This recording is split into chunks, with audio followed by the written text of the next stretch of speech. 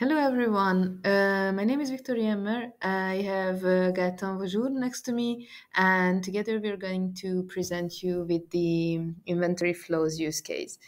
Gaëtan, welcome. Thank you, Vicky, for welcoming me to this use case. So I'm here as a representative from Ariba, the company in Portugal manufacturing natural leather products. We are manufacturing, first of all, belts, shoes, bags, everything from natural leather directly in our Portugal warehouse. But we also have warehouses in France and in Germany, which are part of specific company.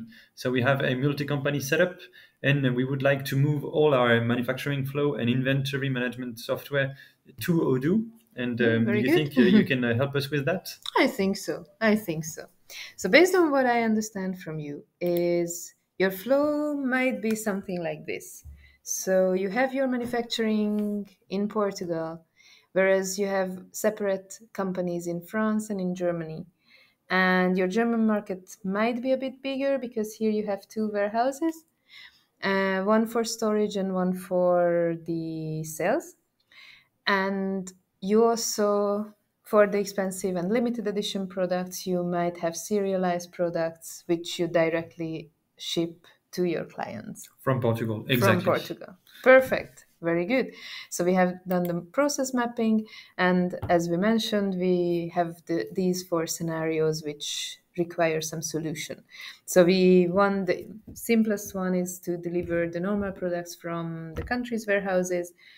But if you don't have that, then scenario two comes when Portugal's main warehouse is resupplying all the other warehouses. If needed, Portugal also needs to produce those products. And then in scenario three, we're digging a bit deeper into Germany, how the two warehouses within one entity would work.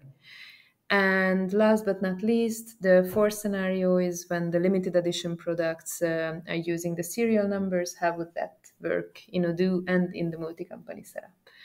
So Exactly. All good that's for me. it. Yeah. All right. Let's see in the next video what solution we have for this, and our audience can also think about the solutions until the next video.